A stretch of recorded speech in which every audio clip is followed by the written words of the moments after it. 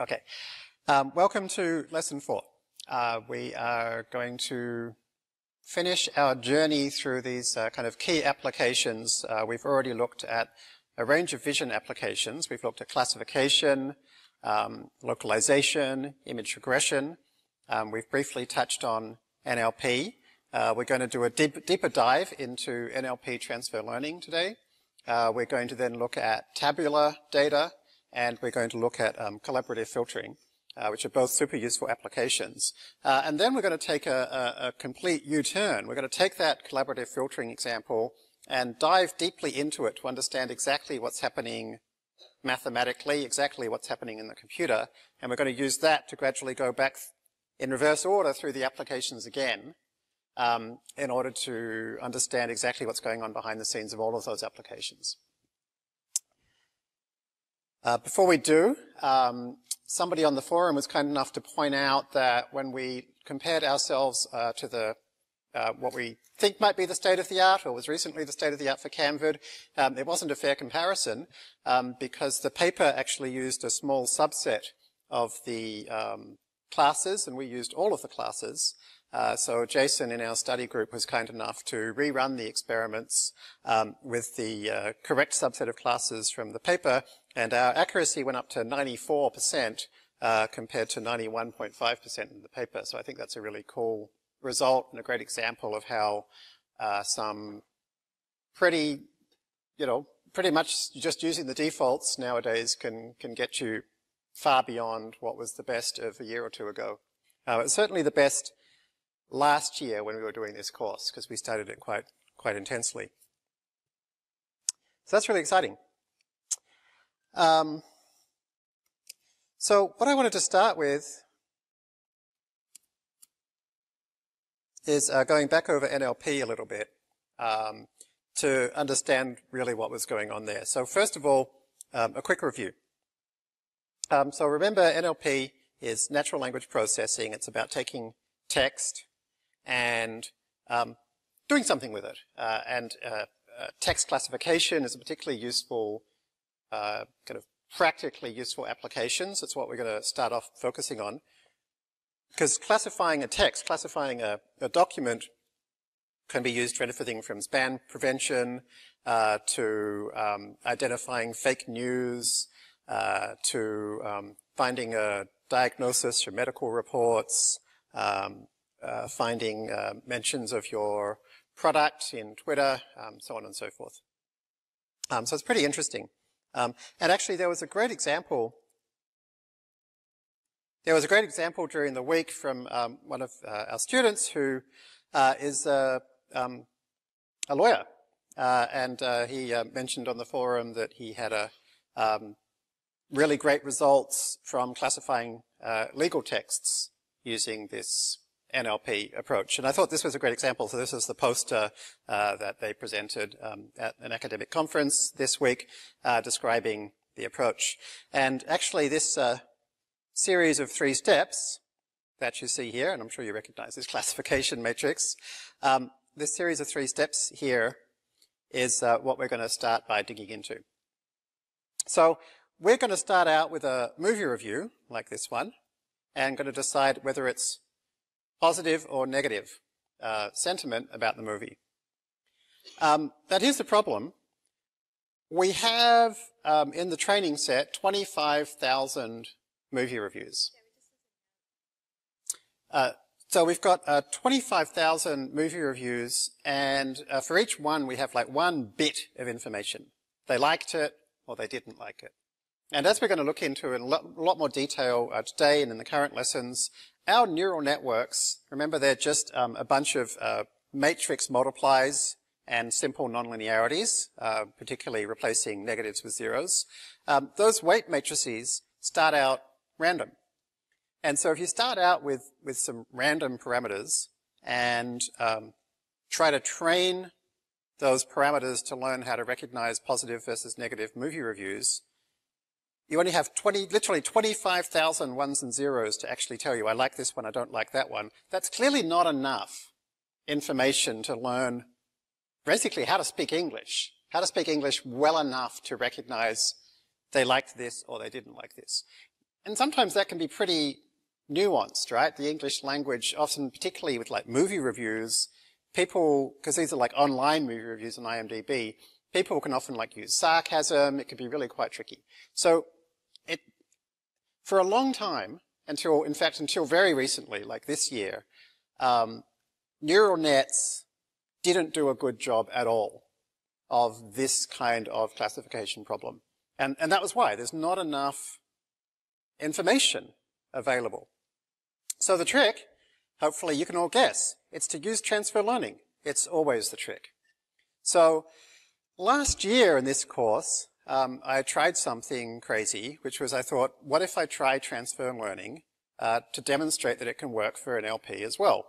And I tried it out, and it worked extraordinarily well. And so here we are a year later, and transfer learning in NLP is absolutely the hit thing now. And so I'm going to describe to you what happens. The key thing is we're going to start with the same kind of thing that we used for computer vision, a pre-trained model that's been trained to do something different to what we're doing with it. And so for ImageNet, that was originally built as a model to predict which of 1,000 categories each photo falls into, and people then fine-tuned that for all kinds of different things, as we've seen. So we're going to start with a pre-trained model that's going to do something else, not movie review classification. We're going to start with a pre-trained model which is called a language model. A language model is has a very specific meaning in NLP, and it's this. A language model is a model that learns to predict the next word of a sentence. Right? And to predict the next word of a sentence, you actually have to know quite a lot about English, assuming you're doing it in English, and quite a lot of world knowledge. And by world knowledge, I'll give you an example. Here's your language model, and it's read, I'd like to eat a hot, what? Obviously, dog, right? It was a hot, what? Probably day, right? Now, previous approaches to NLP use something called n-grams largely, which is basically saying how often do these pairs or triplets of words tend to appear next to each other. And n-grams are terrible at this kind of thing. As you can see, there's not enough information here to decide what the next word probably is. But with a neural net, you absolutely can. So here's the nice thing. If you train a neural net to predict the next word of a sentence, then you actually have a lot of information. Rather than having a single bit for every 2,000 word movie review, liked it or didn't like it, every single word you can try and predict the next word. So in a 2,000 word movie review, there are 1,999 opportunities to predict the next word. Better still, you don't just have to look at movie reviews. Because really the hard thing isn't so much does this person like the movie or not, but how do you speak English? Right? So you can learn how do you speak English, roughly, from some much bigger set of documents. And so what we did was we started with Wikipedia. And Stephen Merity and some of his colleagues built something called the Wikitext 103 dataset, which is simply a subset of most of the largest articles from Wikipedia, with a little bit of pre-processing that's available for download. And so you're basically grabbing Wikipedia, and then I built a language model on all of Wikipedia. Right? So I've just built a neural net which would predict the next word in every significantly sized Wikipedia article. And that's a lot of information. If I remember correctly, it's something like 1 billion tokens. Right? So we've got 1 billion separate things to predict. Every time we make a mistake on one of those predictions, we get the loss we get gradients from that, and we can update our weights and make them better and better until we can get pretty good at predicting the next word of Wikipedia. Why is that useful? Because at that point, I've got a model that knows probably how to complete sentences like this, and so it knows quite a lot about English and quite a lot about how the world works, what kinds of things tend to be hot in different situations, for instance. I mean, ideally it would learn things like, in 1996, in a speech to the United Nations, United States President blah said.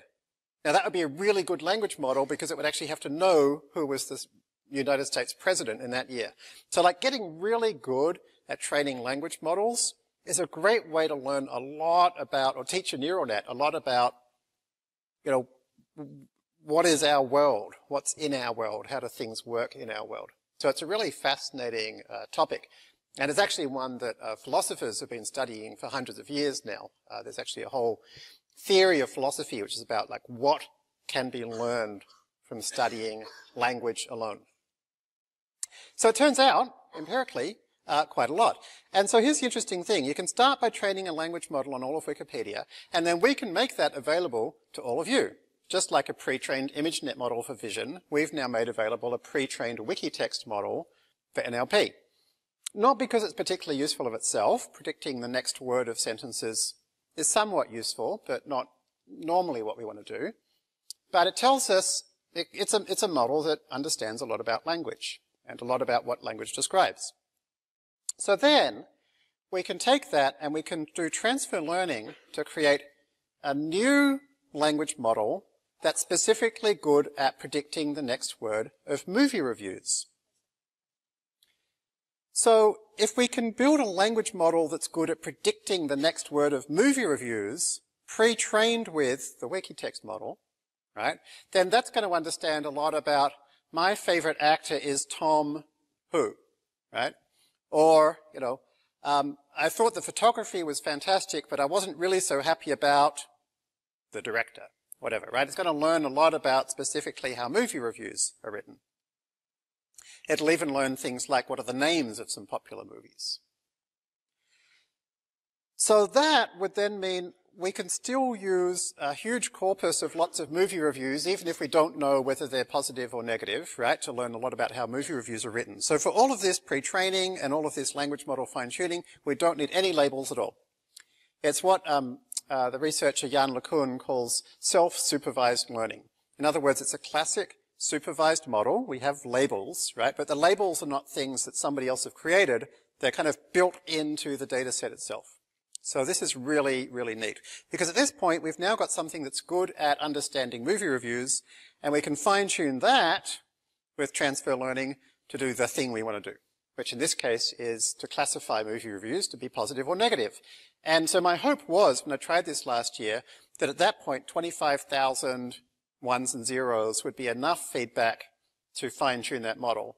And it turned out it absolutely was. All right, Rachel, let's go with a question. Does the language model approach work for text in forums that are informal English, misspelled words, or slang or short form like S6 instead of Samsung S6? Yes, absolutely it does. Particularly if you start with your Wikitext model and then fine-tune it with your, we call it a target corpus, right? So a corpus is just a bunch of documents, right? It could be emails or tweets or medical reports or whatever.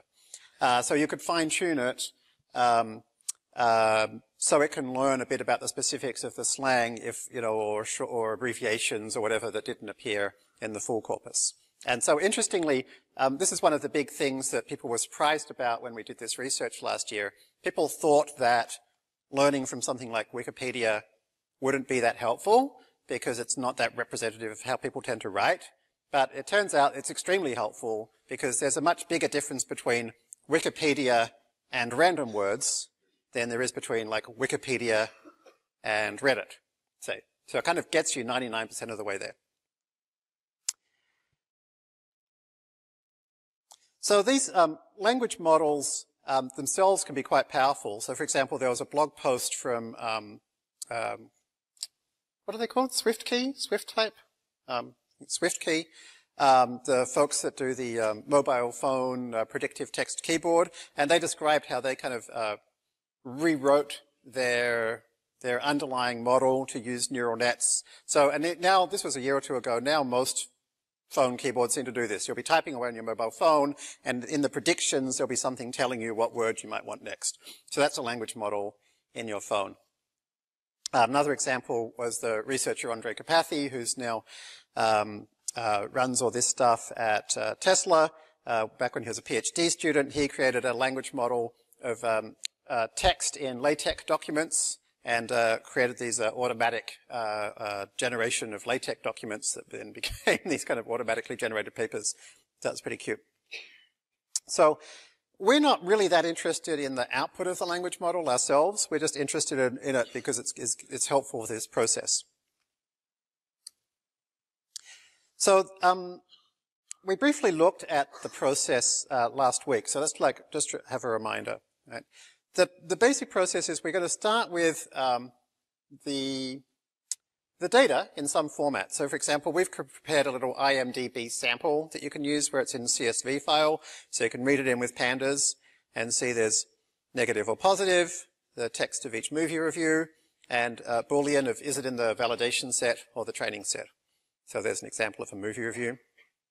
And so you can just go text data bunch from CSV to grab a language model specific data bunch, and then you can create a learner from that in the usual way and fit it. You can save the data bunch, which means that the pre-processing that is done, you don't have to do it again, you can just load it. So what goes on behind the scenes?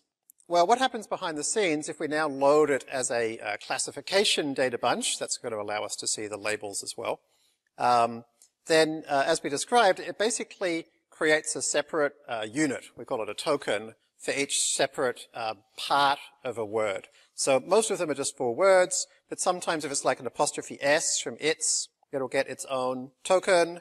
Every bit of punctuation tends to get its own token, like a comma or a full stop, and so forth. And then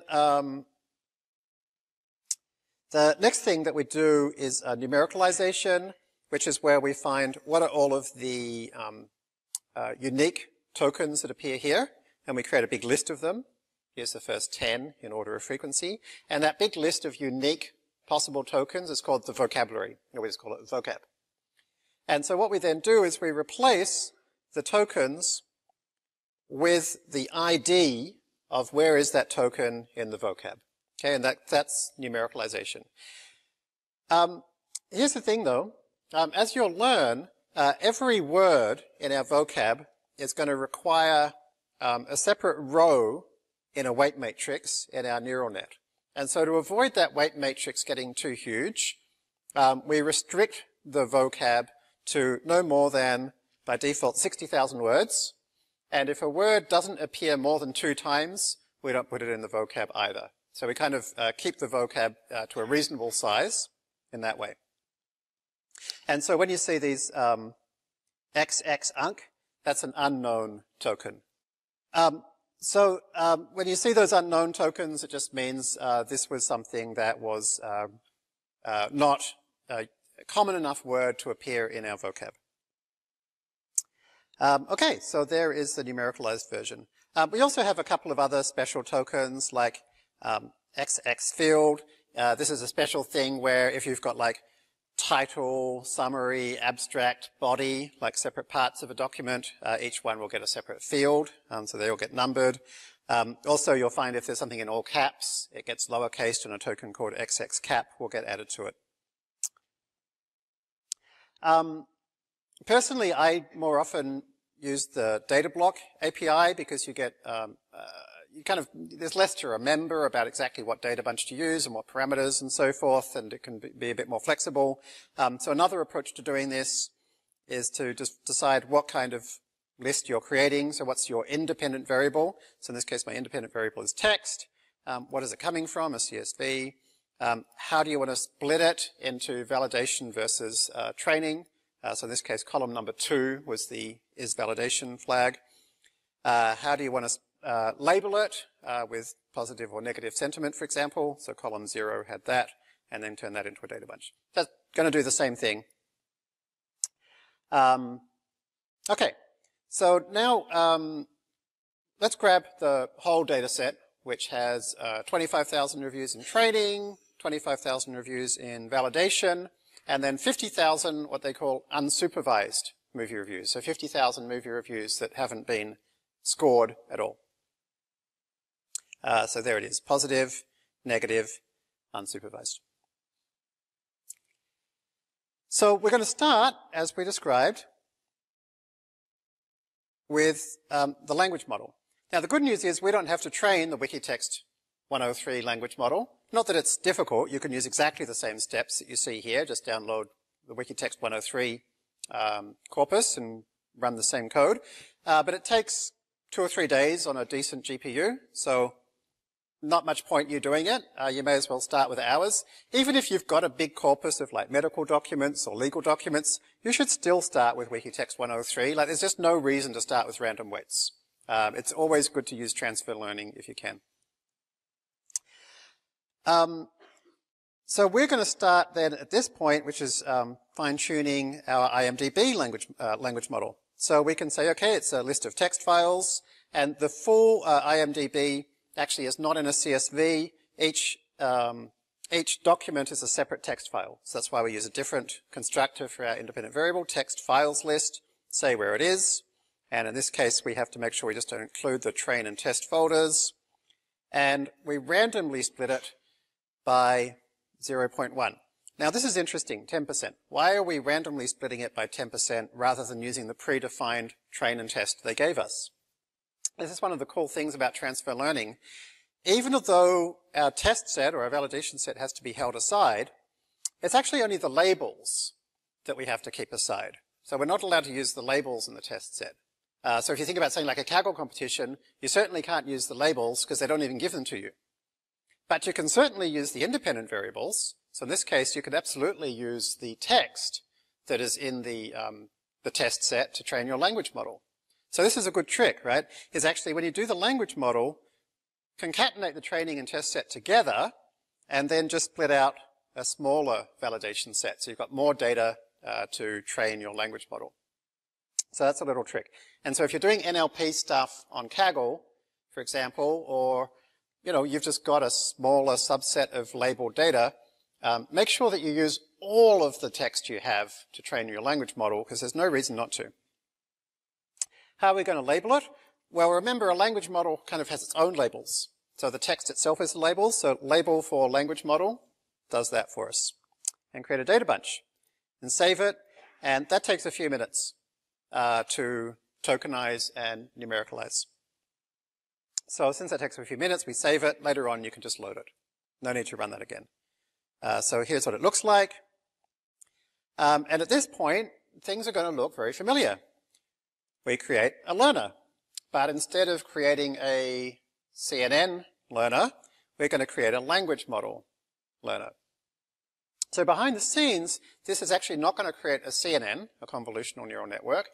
It's going to create an RNN, a recurrent neural network. So we're going to be learning exactly how they're built over the coming lessons. But in short, they're the same basic structure. The input goes into a weight matrix, a matrix multiply, that then you replace the negatives with zeros, and it goes into another matrix multiply, and so forth a bunch of times. So it's the same basic structure. As usual, when we create a learner, you have to pass in two things: the data. So here's our language model data, and in this case, what pre-trained model we want to use. And so here, the pre-trained model is the Wikitext 103 model. That will be downloaded for you from FastAI if you haven't used it before, just like the same thing with things like ImageNet pre-trained models are downloaded for you. This here sets the amount of dropout. We haven't talked about that yet. We've talked briefly about this idea that there's something called regularization, and you can reduce the regularization to avoid underfitting. So for now, just know that by using a number lower than 1 is because when I first tried to run this, I was underfitting, and so if you reduce that number, then it will avoid underfitting. Okay, so we've got a learner. We can LR find. Looks pretty standard. And so then we can fit one cycle. And so what's happening here is we are just fine-tuning the last layers. So normally after we fine-tuned the last layers, the next thing we do is we go unfreeze and train the whole thing. And so here it is. Unfreeze and train the whole thing. And as you can see, even on a pretty beefy GPU, that takes 2 or 3 hours. And in fact, I'm still underfitting, right? So I probably tonight I might train it overnight and try and do a little bit better, right? Because you can see Well, I guess I'm not underfitting. I'm guessing I could probably train this a bit longer because you can see the accuracy hasn't started going down again. Right, so I wouldn't mind trying to train that a bit longer. But the accuracy, it's interesting. 0.3 means, we're guessing the next word of the movie review correctly about a third of the time. So that sounds like a pretty high number, the idea that you can actually guess the next word that often. So that's a good sign that my language model is doing pretty well. For kind of more limited domain documents like medical transcripts and legal transcripts, you'll often find this accuracy gets a lot higher. So sometimes this can be even 50% or more. But 0.3 or more is pretty good. So you can now run learn.predict and pass in the start of a sentence, and it will try and finish off that sentence for you. Now, I should mention, this is not designed to be a good text generation system. This is really more designed to kind of check that it seems to be creating something that's vaguely sensible. There's a lot of tricks that you can use to generate much higher quality text, none of which we're using here, right? But you can kind of see that it's certainly not random words that it's generating. It sounds vaguely English-like, even though it doesn't make any sense. So at this point, we have a movie review model. So now we're going to save that in order to load it into our classifier to be our pre-trained model for the classifier. But I actually don't want to save the whole thing.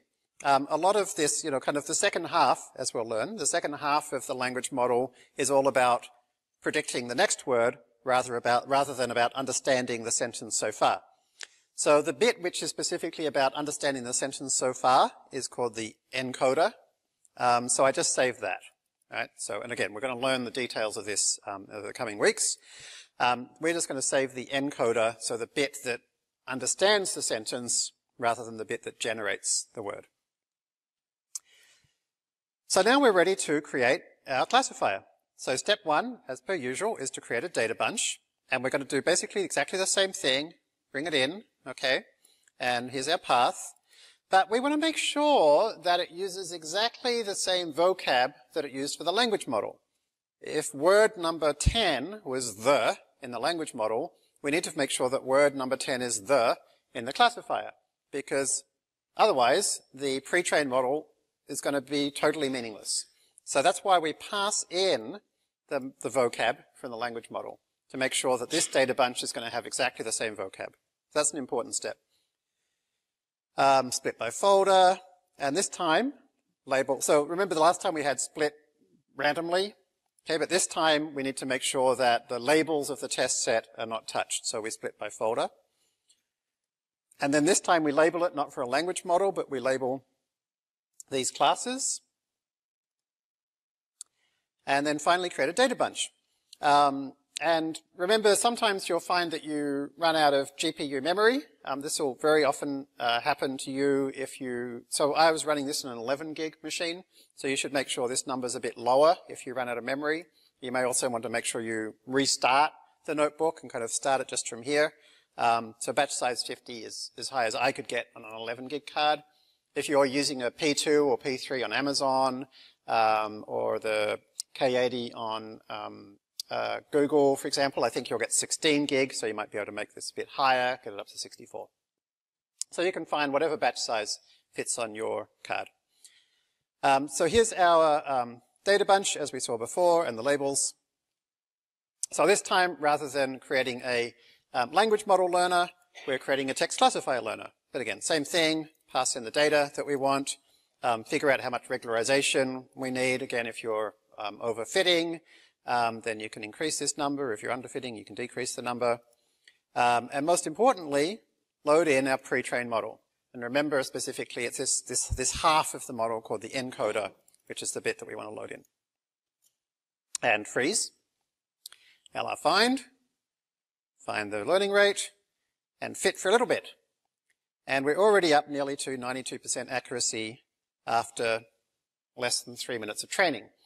So this is a nice thing. In your particular domain, whether it be law or medicine or journalism or government or whatever, you probably only need to train your domain's language model once, and that might take, overnight to train well.